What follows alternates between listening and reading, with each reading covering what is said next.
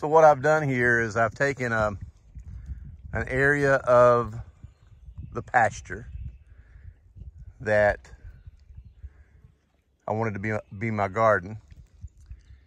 And it's this is about at least 3/8 of an acre. You okay, Chev? Good boy. Good dirt, really good dirt. But I wanted you to see what I'm doing here. This is a compost pile. As you can see, it's coming along quite nicely. Not doing it the conventional way with forks.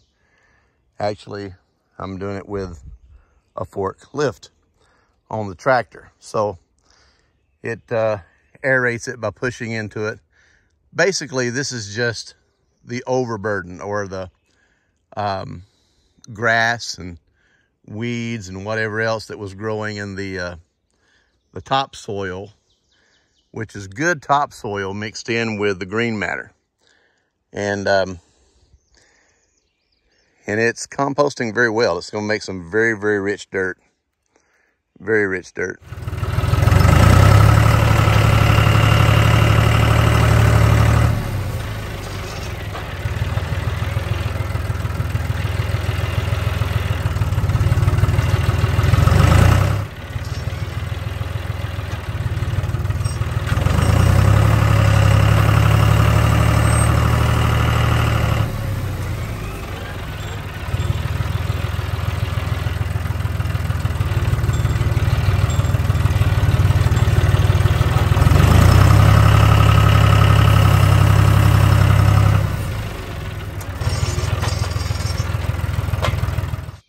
So there's different ways that you can make use of whatever chore that you have going on your garden. So as you're creating your garden, you notice here, I have cleared out an area of the pasture. This was all grass and organic. I don't spray anything on this property. It's been this way for hundreds of years. So it's very clean, very organic. And so I've got good high nutrient soil here that's healthy. It's going to be good for plants, got a good color to it. Even have some, if you notice right in here, a little darker area. This is more of a biochar area. We'll talk about that in another video. But I want to talk to you about this pile here. Now this is a large pile. I have another pile that I'm doing back here that I have to mix up. But this particular pile here is where I cut off or plowed off the top grassy layer of the pasture. Now, if you'll notice, I didn't get it all. So I have clumps of grass that are still in the soil here. More so down here than up there. I've got most of that. That lighter area is where I planted onions earlier in the year, but I'm just now plowing all this for the other vegetables.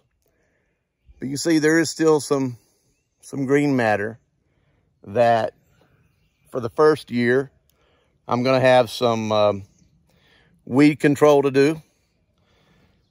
Most of the things that I see growing up through it is obviously you're going to see some violets and some other things. You can see here in the compost pile that you see the violets growing. There's a lot of violets here, a lot of good organic matter, and a lot of wild strawberries, which they're good actually, but have plenty of them all over the other pastures. So in relation to this, I'm going to keep turning this year. I'm going to keep it turned, keep it turned, keep it turned. And then I'm going to cover it up with some tarps. As I cover it up with the tarps, it's going to keep anything that's trying to grow in it from growing anymore.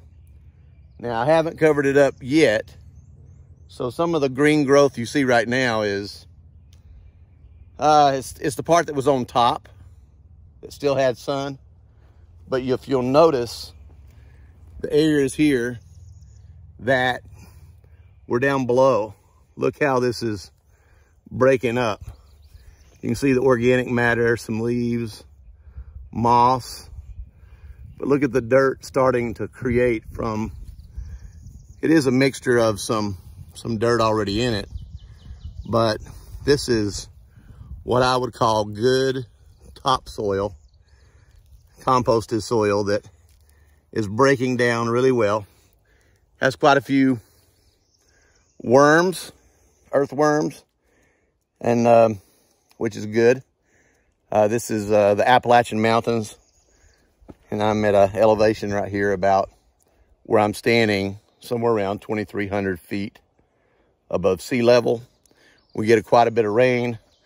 This is the first week that we haven't been bombarded with rain in probably 2 months. So I'll put some water on this and stir it up some more, cover it up, and let that heat start cooking and breaking down that dirt, making it good dirt.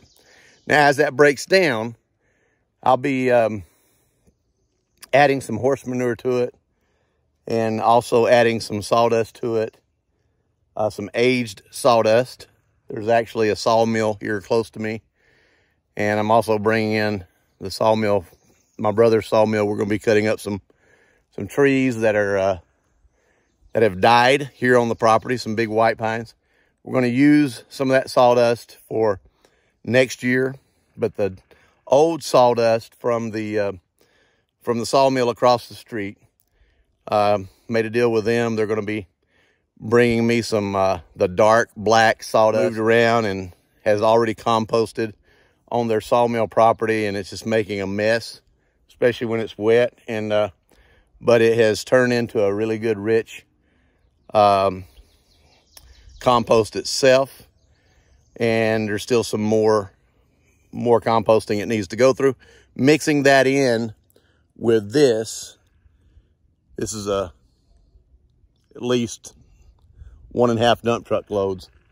And again, I have some more up here, and I have some more up here as well. So after this year, I'll have all that turned into some good compost, and then I'll mix it in with all of this and keep building this topsoil. So, and the topsoil is not bad. It's really good. I've got it plowed down. I'll show you how deep that I have it plowed. I still have the plows on the back. This is the depth that I'm plowing it. So from here, about this depth down to here is about somewhere around 18 inches. And it's tearing the dirt up really well. This is a spring loaded farrow, so if they catch any big rocks or what have you, it's nice they pull those rocks up so I can manage those. And there's only one area up here where I have a couple of trees inside the garden. It's a white oak and a few maples. I'm not sure if I'm gonna eventually take that out. I think I'll leave it. I figure around the trees there, I'll eventually just plant some flowers and some strawberries, maybe some raised beds, and not plow so much around it. But I plowed around it and I didn't hit really any roots. Roots are deep, so I think we're good there. And now right here, these are, let me show you the difference between bought and homemade tomato cages. So these are the bought ones. I have quite a few of these, and after buying them, I realized, these are not as good as what I could do myself. So what I did is I took what I call hog wire, and I made quite a few of these. which these are going to be my tomato cages. And I've made quite a few. I've got a lot of them stacked up over here too. And so tomatoes that are the climbers, the ones that are non-determinate, meaning that they keep growing and keep growing, I'm going to put them in these. Now, the determinate ones, I'm not worried about so much. I'll probably use the bulk cages for those. But on the indeterminate or non-determinate, whatever you want to call it, I'm going to use these larger cages and keep supporting them as they go up. These are about 4 foot tall and about 20 inches in diameter. And all I did was bend the wires. As I cut them, I bent the wires around here to hold it together. These are actually much sturdier than any store-bought tomato cages. And all I did was use hog wire. Okay, that's all I did. It's fence wire. So it's perfect. If you noticed, the areas down here at the bottom, the wires are closer together. And as you get further to the top, they're further apart, which is perfect for tomatoes. So, I mean, you could do it the other way around if you wanted to, but I like the narrower sections at the bottom and the wider sections at the top. Now, here on the lower section, that's where I'm going to be placing most of the corn. And we'll put the tomatoes in the lower section here, and then we'll layer the corn. We're going to have quite a few rows of corn. Then we're going to have beans, cucumber, squash, pumpkins, zucchini, okra, peas, everything you can imagine. I am thinking about plowing up this bottom area down here and turning it into a feed plot. Excuse me, allergies. A food plot, meaning up here in this area here, this tree line, on the back side of it, I have another pasture. And thinking about putting a few pigs there, and to feed the pigs out and feed chickens. This bottom down here will make a great cornfield. And also thinking about putting some high gear in there as well. So if we grow the food, because let's face it, corn has doubled in price in the last few months. So we need to do everything we possibly can to make sure that we have plenty of food for the animals, and I've got the property here to do it. And may not do all this bottom area in corn and grain, but part of it. And then part of it I'm probably going to preserve for the chicken tractors so that I can pull them around in that area as well. So anyway, just an update on the garden. It's hot today. It's supposed to be about 85 degrees. In April, we had frost 2 days earlier this week, and now here we are at 85 degrees.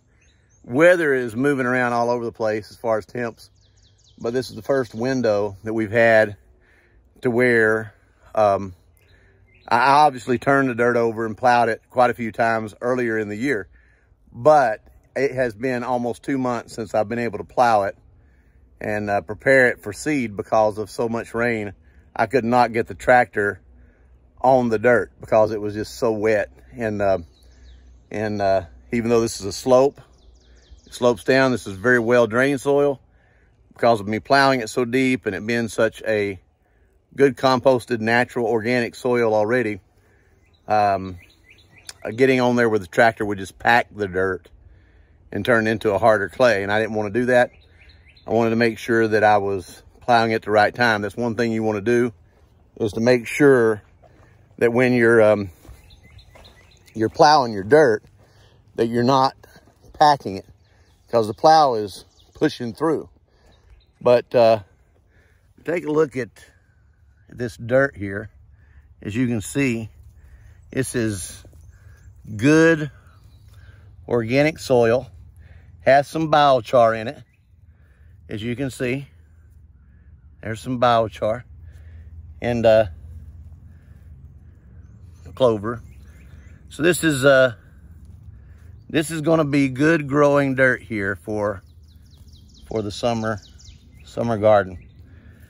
And looking down into the dirt, you can see how the color looks great. You can see a little bit of biochar mixed in with it. Well prepped soil. This is kind of soil. This is kind of soil you want. And thank you for joining me on this journey here at Welch Family Homestead. And I gotta get back here on the tractor and get some work done. God bless.